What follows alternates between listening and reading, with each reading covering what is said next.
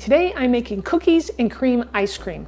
Now the reason I'm making it is my oldest son's favorite flavor, and I wanted to, make it for him, and my mind automatically goes to how can I make it as healthy as possible. So while this attempt is very challenging, I've decided that the best way to go is to use the highest quality ingredients that I can find, including the cream and even the cookies, all right? So I'm going to show you all that, and there's very few ingredients in this, by the way, and we're not going to be using an ice cream maker. We're going to just whip it up and put it into a container and freeze it. Now, the hardest part is waiting for it to come out of the freezer after at least 6 hours or overnight is probably best.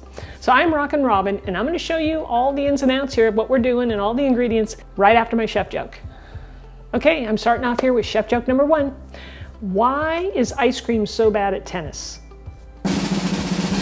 They have a soft serve.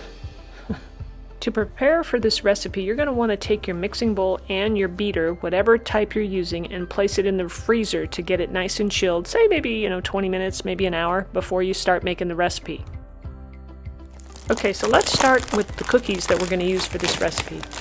So instead of using Oreo cookies, which you can see the ingredients are here, they're using canola oil, which is highly inflammatory, and they're using high fructose corn syrup, which is really bad.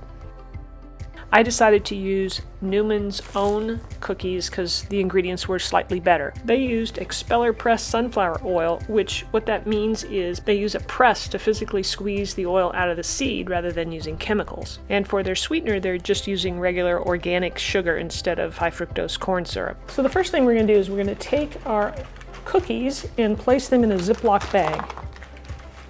Now, after making this a few times, I decided that the cream inside the cookies really doesn't add much to the ice cream, so I removed about maybe a third of the cream from the cookies and just used the chocolate cookie part. So remove the excess air from the bag and zip it closed. Take a rolling pin or some other type of device and pound away on those cookies. Now you can make them as small and as crumbly as you like, or if you like bigger pieces, just don't crumble it as much. I like the cookies broken up on the smaller side. So in a large mixing bowl, you're going to want to add your sweetened condensed milk to this. Now remember, you can get the written recipe below the video in the description area. Next we'll add some vanilla extract. We'll add a pinch of salt, and then we'll mix that with our whisk to combine. Once it's mixed well, we'll set it aside. So now bring out your mixing bowl from the freezer at the last minute, right before you're ready to mix your cream. Okay, so let's talk about the heavy whipping cream. You've got to use this. This stuff is amazing. It is chef preferred, I'm telling you. It is just incredible stuff. First of all, it's organic. It is 36% butterfat. If you want a rich and creamy ice cream, this is the one to use. It's expensive, but sometimes when you're indulging like this, you go for the best. So I'm going to pour that cream right into my chilled mixing bowl. Get this whipping cream whipped up in a minute, maybe it was a minute and a half. Unbelievable. And the flavor and the texture is something else. Can you tell I'm in love with this stuff? Now make sure you don't over whip this or you'll end up with butter, and you won't want to do that. So you'll want to stop about here. You want some nice stiff peaks. So place a couple of big dollops of whipping cream into the condensed milk and take your whisk and just gently blend it in.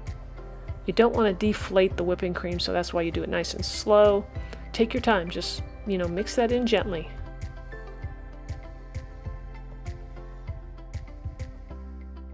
Once you have most of that mixed in like this, then you can go ahead and add the rest of the cream.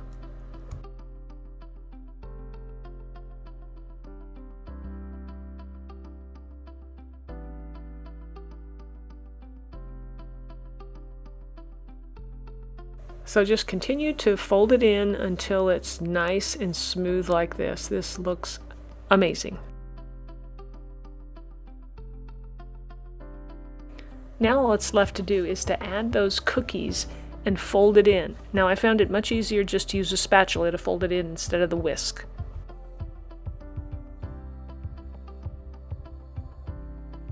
I have a 6-cup container here that I'm going to put the ice cream in, but you can use anything you want, as long as you have a nice snug fitting lid. And then take your spatula and smooth out the ice cream in your container. Then you're going to want to top it with a piece of plastic wrap, making sure to press the plastic wrap down on top of the ice cream. And then the lid, and then pop it in the freezer for at least 6 hours, or better yet, overnight. Okay, so it must be time for chef joke number 2. This is a knock-knock joke, so here we go. Knock knock. Who's there? Banana. Banana who? Banana split, so I screamed. All right, our ice cream has been in the freezer for overnight, essentially, and it's ready to be scooped up. So let's get into that and see how it looks. The ice cream's a bit firm after 24 hours in the freezer, so let it sit out for 5, maybe even 10 minutes before you try and scoop it up.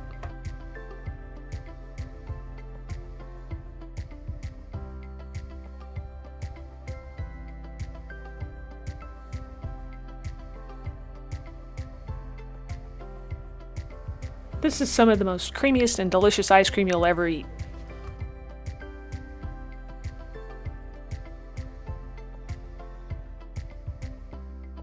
If you'd like to try another flavor of ice cream, I have a lemon one for you. I think you're gonna love. It's creamy, it's delicious, and you really can't find this flavor too often in the stores.